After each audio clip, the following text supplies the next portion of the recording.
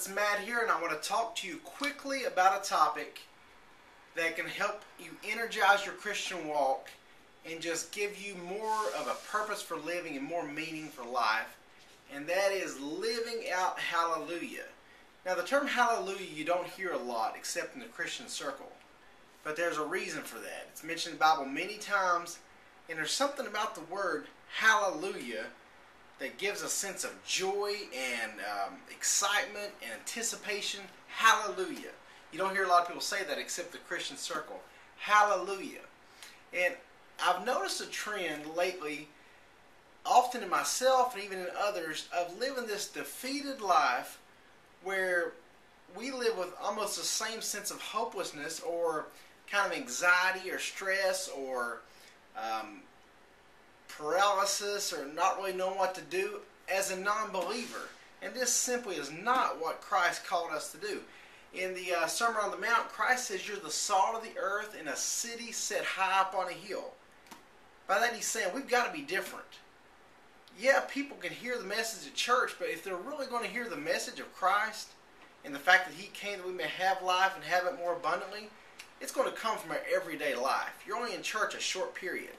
But if you walk around with a smile on your face and you're extra giving and you lend an ear to hear and you're there for people and you're meeting the needs of the poor and the needy, you're encouraging each other, that's what's going to separate the people who follow Christ versus the ones that do not. So the title, Living Out Hallelujah. I'm going to give you 3 steps that can help you live out hallelujah. The first one is find your foundation. Over in Matthew, I think chapter 7, it talks about the wise man built his house upon the rock. Build your foundation on God's word and the promises in this book.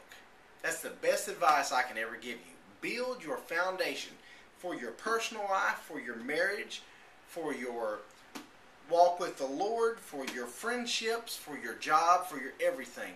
Build on the proper foundation, because when the floods came, the man that built his house in the sand, everything was washed away. But the man that built his house on the rock, it stood strong. No matter what obstacles, no matter what weather came forward, the house that stood on the rock is going to stand. So step 1 is build your house on a solid foundation. Step 2 to living out hallelujah would be weed your garden. You say, what do you mean by weed your garden? As Christians, we got to get rid of the things that are bogging us down. If you've got something, whether it's a bad relationship that's leading to a lot of gossip, somebody that's just weighing you down, constantly negative, yeah, you can minister to them and you can help them out.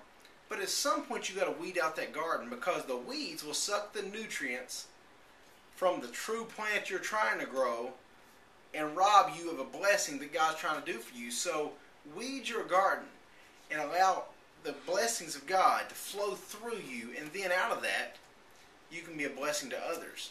So weed your garden. Take out, it might be time wasters, Facebook or just internet surfing, or maybe some kind of TV shows, or just something that you're doing on the weekends, or it might be killing time at your job when you should be home with your family, or just chasing money, or just a number of things.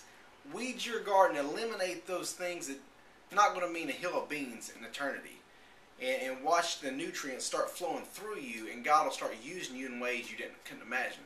So first, you're going to build on a solid foundation, the rock, which is God's word. Second, weed your garden. The third and final thing to live out hallelujah is live your life facing forward.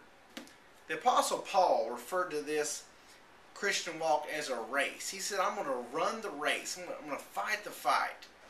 We have to, as Christians, live with a sense of hope and direction that pushes us to what we're supposed to be doing for God.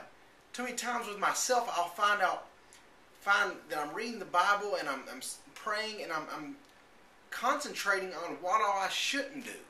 And that's I say paralysis by analysis. You're sitting there waiting for God to hopefully not condemn you on all the things you're doing wrong. And that is a defeated Christian life that has no influence.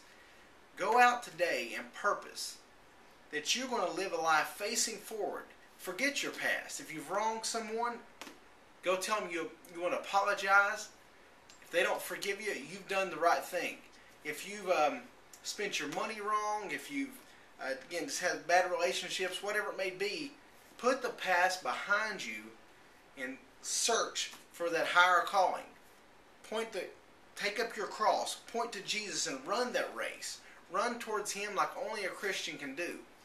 And don't let the things of this world, the distractions, your negative, your flaws, different things, financial stress, relationship stress, looking for that job, don't let these things bog you down.